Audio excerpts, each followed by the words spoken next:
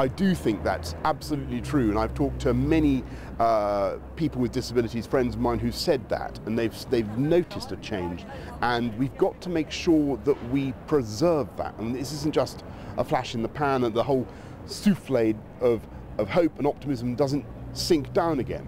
I don't think it will.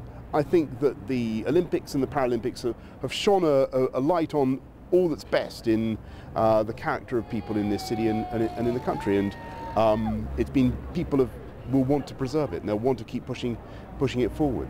So can we keep the games makers? London's a nicer place with the games makers. Well, yes, you're absolutely right. There may well be times when we want to be using them to be the friendly, welcoming face of the city. It's a fantastic economic value to London to have people who know about the city, who love it, and who want to be welcoming. And taking your mayor hat off for a moment, what was a personal highlight for you? That Saturday, when you had Mo Farah, Greg Rutherford and Jess Ennis all winning medals, and you knew then that it was game over. It was the great. We knew we had a smash hit, and it was going to be the greatest games ever.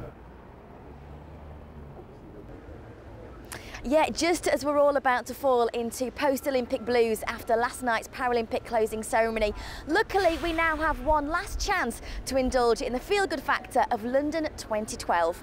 Later on today, 700 Olympic athletes will travel through the streets of London in open-top floats to celebrate their medal haul.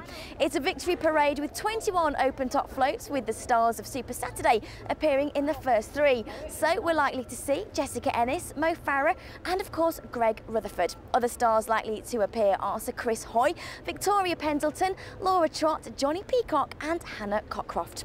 The action kicks off at Mansion House at 1:30, with thousands of people expected to line the streets of the capital, ready to celebrate the magic of London 2012 for one last time.